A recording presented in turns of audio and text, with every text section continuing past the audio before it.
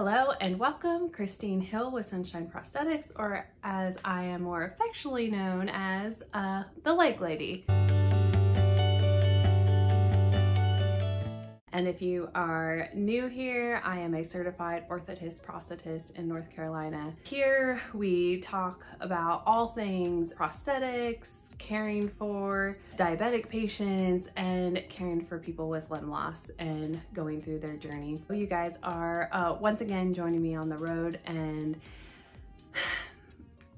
this was one of those weeks where you think it's gonna go one way and then it becomes something completely different. So we'll dive into that, and then we'll also be following up with one of our above knee patients and checking in on his progress. You guys will also be seeing the results of some of our custom laminations for some deliveries that are coming up, and also gonna be looking at a transfemoral surgery that was far from the ideal. So thank you for joining me, and let's get to it. Weird and tough week in all aspects, and we're only halfway through. It is only Wednesday. Yesterday we had a prosthetic delivery scheduled, that beautiful butterfly socket. I was so excited about it, and the patient was so excited about it. She thought it was absolutely beautiful. And poor thing, she had a tibial plateau fracture, and then was hoping to show you guys too, because I was really excited. I have another patient that is progressing to using a cane instead of the walker, but we get there and his nurse was there, and he had a couple wounds on his sound side toes, and so she was getting all that bandaged up, and with all the bandage, it would not fit in his current shoe.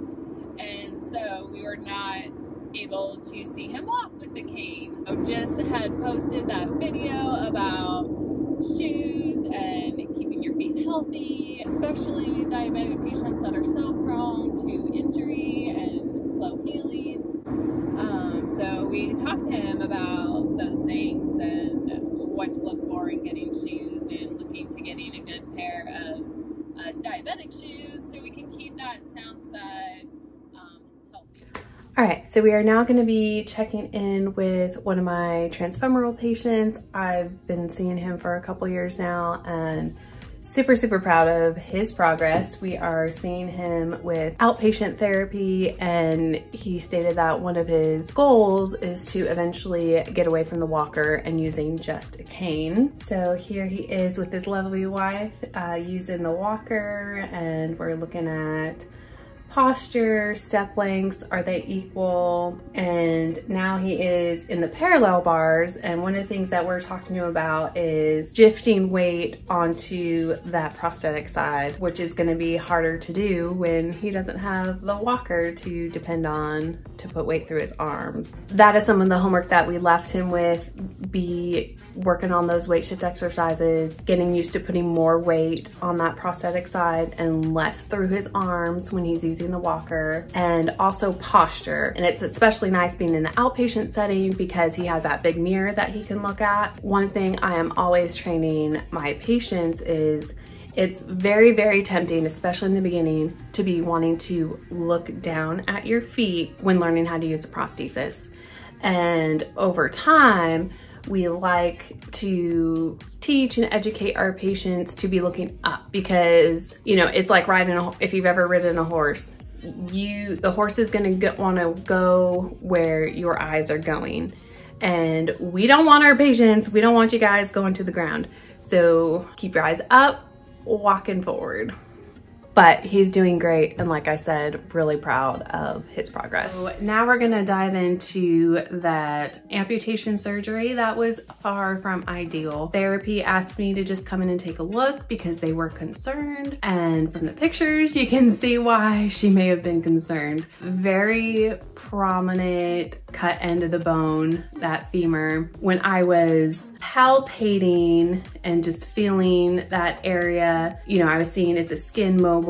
And the skin is mobile, which is good, but it's a very thin layer between the skin and the cut end of the bone. Really no bevel, no soft edge. It just felt like and looked like they, I mean, think of just cutting straight through a PVC pipe, and that end of the pipe, that's what I was feeling, you know, and the therapist was asking me, and I really hope this wasn't the case because, you know, this patient, he's not a prosthetic candidate. He has a transfemoral prosthesis on his other side, and I think he may have gotten a prosthesis, maybe not though, I'm not 100% sure, but he at least never used the prosthesis, was never really compliant or motivated with physical therapy, currently in the bed all the time. When he is transferred and moved out of the bed, they need to use a Hoyer lift, core strength, and that is one of the things. So now he's a bilateral transfemoral. When it comes to being a bilateral transfemoral amputee and using prosthetics, one of the main things that we look for as an indicator of success in being able to use prosthetics,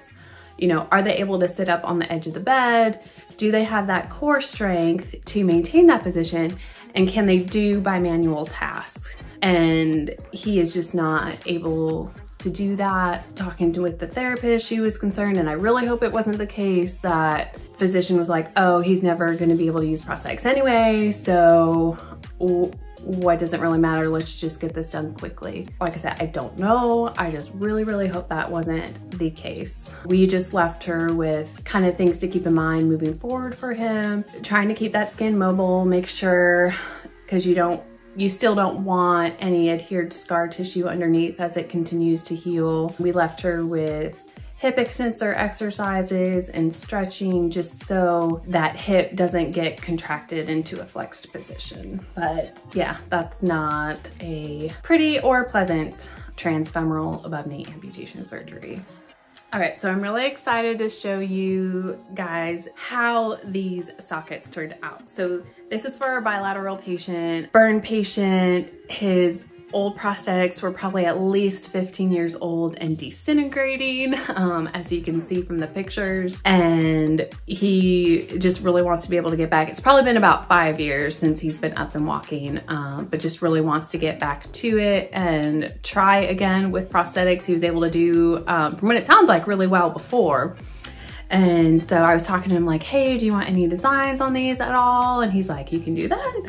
And I was like, yeah, we can. And his big thing is Tasmanian devil. So he was like, what about, can you put Tasmanian devil on there? And so we went ahead and did that and absolutely loved how they turned out. So stay tuned. There will be another video probably in a couple of weeks of the delivery, and we'll be able to see his reaction and see what he thinks and how he does. So excited to see that. So stick around for that. And that's all I have for you guys this week. So if you have any questions, let me know. One of the reasons for starting this channel in the first place is I had a fair amount of patients recently that have just really been struggling with anxiety and depression and really just feeling like they are all alone in their journey of limb loss. And so started this channel in hopes of, you know, building a community that can be, you know, educational and encouraging for others,